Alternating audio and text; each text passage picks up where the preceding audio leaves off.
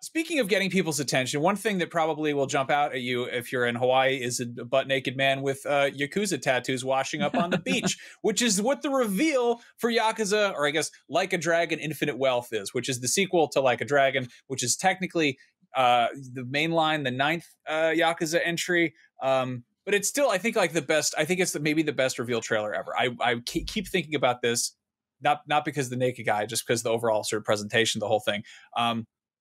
Here's some reasons that I think this is swinging for the fences and totally just deserved. This is the 9th mainline entry in the series.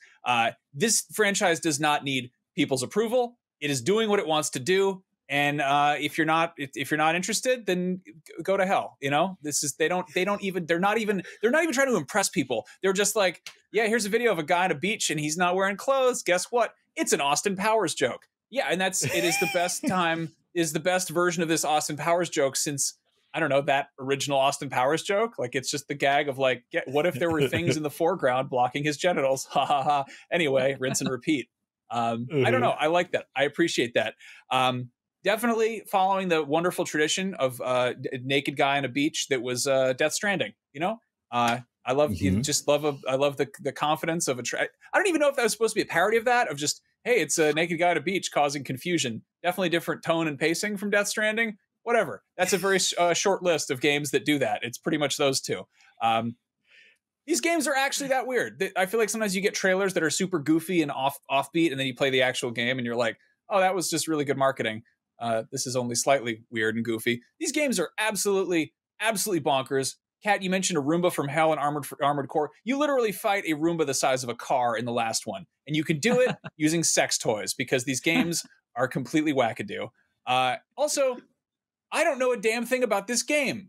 I don't know what they're doing with it or where it's going. But I feel like that is just what a wonderful, just perfect, like, 5-course meal of just incoherent themes mixed together to make something that I don't know. I feel like if anybody saw this trailer and hadn't been paying attention to this series and is suddenly going, hold on now, what's going on here? Congratulations, you have taken your first step into a much larger world. Because it was always, I don't know, I always thought Yakuza was just very serious tough guy stuff. And then I saw a couple trailers where there was like weird goofy stuff in the margins and I was like, this is interesting. And it was like the weird gift that popped up on Twitter that sold me on this series, and I fell madly in love with it. So, yeah, I don't know. The Naked Man on the Beach trailer, if it piques your interest, give it a shot. You might enjoy yourself. Thank you for coming. I bet you that butt sold at least one more copy of that game, I bet. Hold on now. This game has butt cheeks in it. Sign me up. Where do I pre-order? Let me see this. Hey.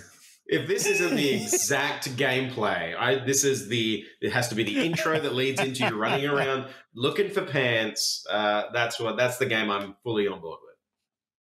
I wouldn't put it past them. I feel like that is extremely possible. The weird thing is that the last one that was they had a fully localized English dub. You could typically do it in English or in Japanese audio. This seems like it's going to have both. So if he washes up and you have it in English dub, is he going to be speaking English and everyone in all the blonde women are just going to be speaking Japanese to him? That's going to be a quandary. Anyway, we'll have to wait and see. I'm dying to know more about this one. Thankfully, it's not coming out this year because enough stuff already is. Anyway, we are about at time here, but I wanted to thank you all so much for joining.